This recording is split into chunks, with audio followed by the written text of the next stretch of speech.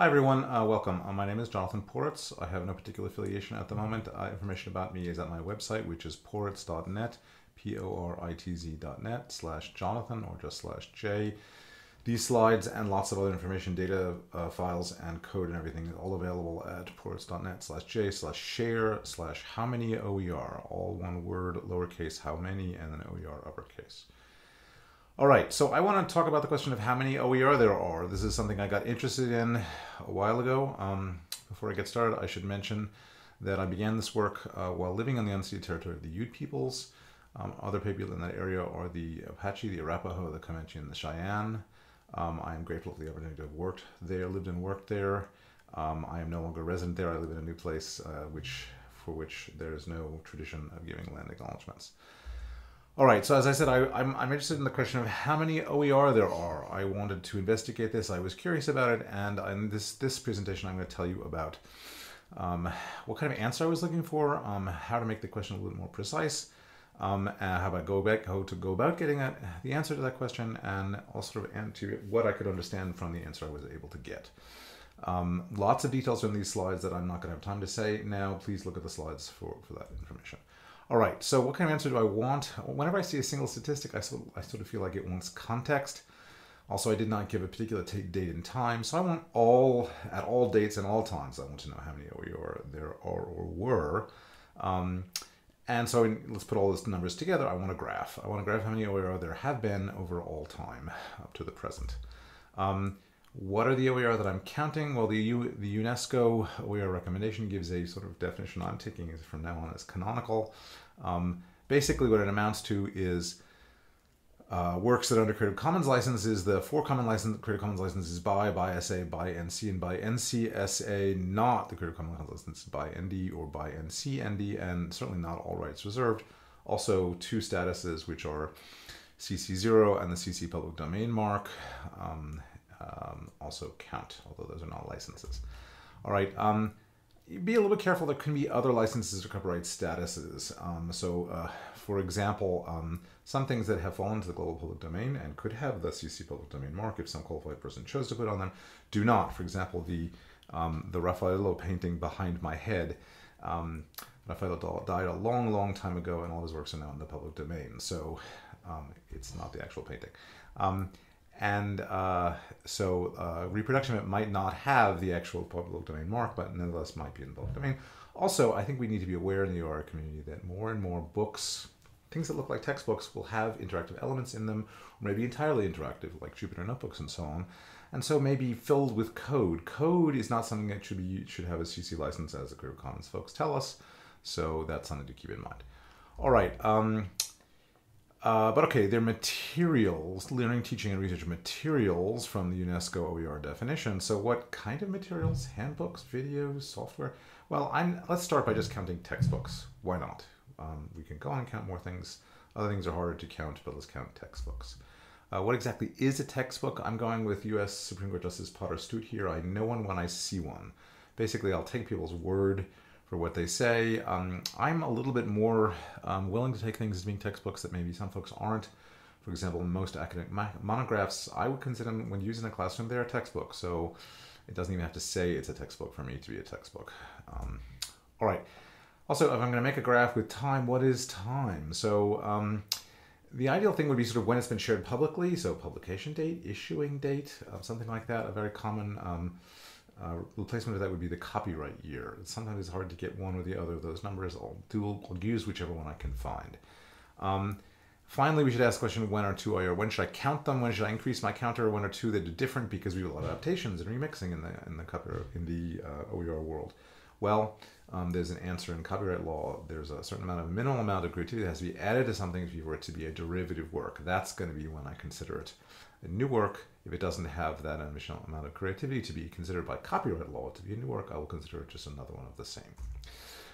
Let's do a test case. A high quality data set, somewhat small, although you have more than 1,000 books in it by now. The Open Education Network's Open Textbook Library. They share their data. Here's the graph. Grows pretty fast. That's pretty beautiful. I like it. As you can see, shooting up.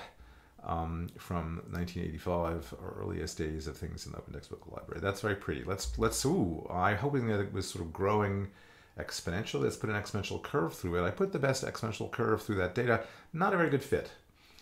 How about if we do some linear regression? So there do seem to be two linear regimes in here. That's kind of interesting. What does that mean?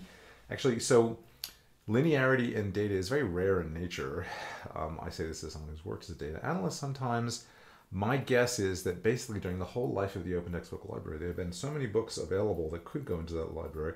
They were basically always operating in a capacity for their ingestion process.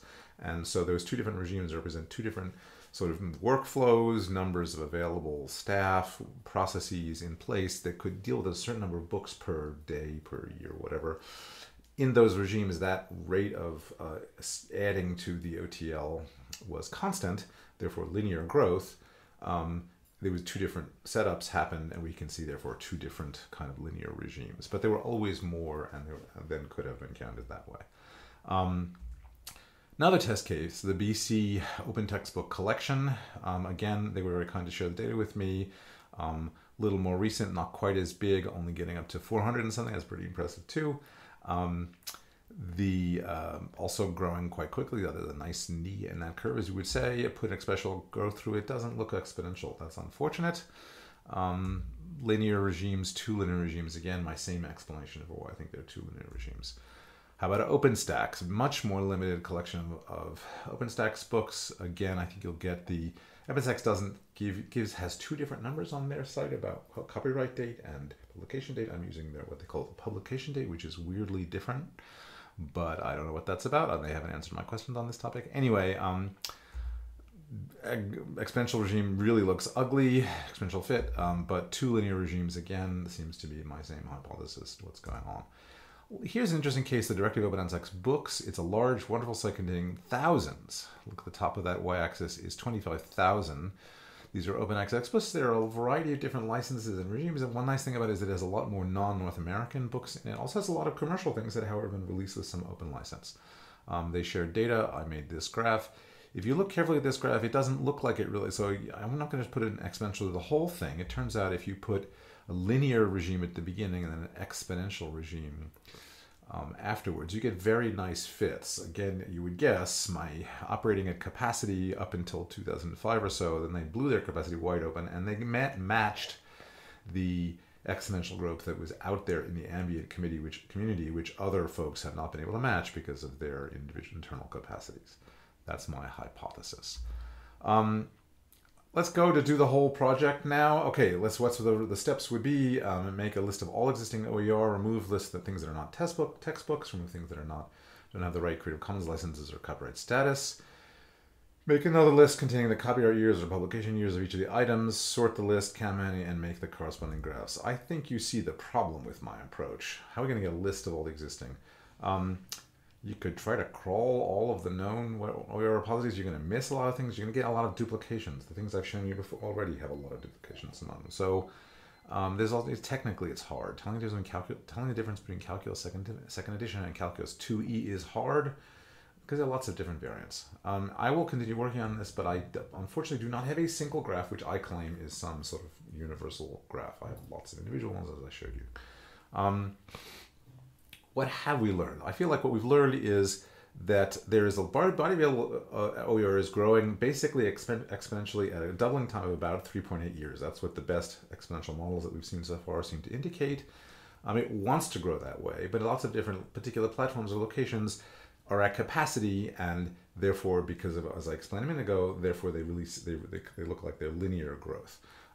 This suggests to me that in short term, adding capacity to support groups will result in greater and greater outnumbers up until we get to that exponential growth rate, as we saw in the DOAB. At some point, then that growth, the exponential growth will run out. Exponential growth is never permanent. That'll be a beautiful world. I'm not worried about that. That's a great world. I'd like to live in that world. What else have we learned? It's very hard to do research on OER because they're spread out. I don't think that's a bad thing. There's someone I know who calls to say they want to be the Facebook of OER. I don't participate in Facebook. I don't want to participate in Facebook. So I think the richness of the OER community is because it's so well spread. It's hard to find good metadata, and more metadata makes things more findable, and the sort of approach to the internet of searching rather than indexing is what I think will work for OER. Thanks to lots of people. Please see the slides for details and contact me.